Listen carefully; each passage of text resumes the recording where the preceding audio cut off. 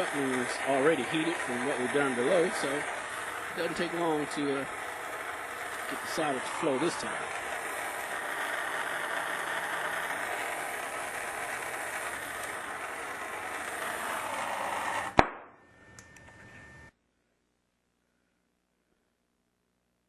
Okay, now this is an overhead solder. 3/4 inch coupling and 3/4 inch pipe. And if you could kind of see the reflection of the solder in the pipe, you see that I have a hook on the end of it. And like I said, I always pull it out and put a hook on the end so that we can reach over to the side that we can't see.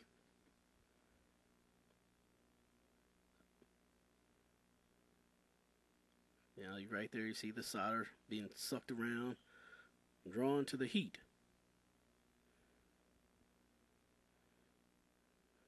And we hit the other side.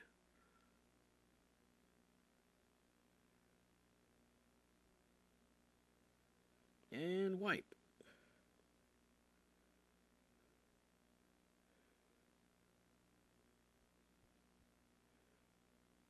And we'll just cap it off a little bit again, because when we wipe, we kind of move the pipe a little bit. And this is going to be extra precaution here too, to make sure we have a nice seal.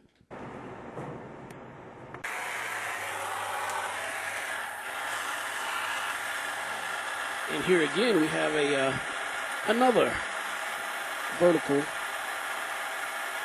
solder joint, vertical to horizontal.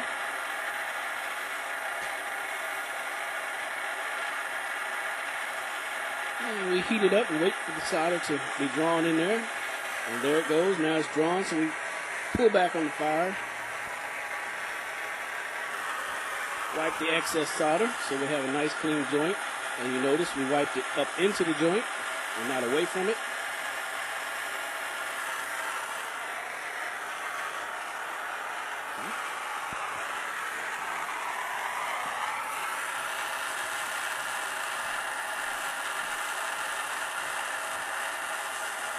And here we go with the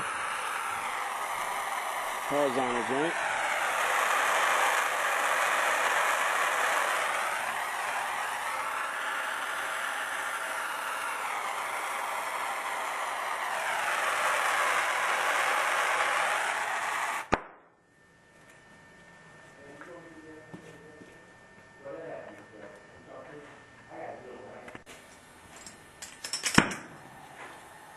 And here's a vertical to horizontal.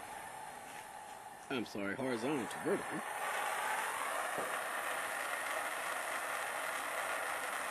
Remember the blue tip of the flame on the fitting itself, the hottest part of the fire.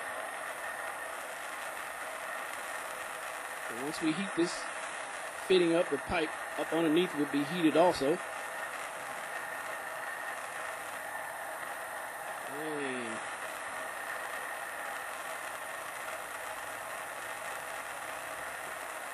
Now the side is taken.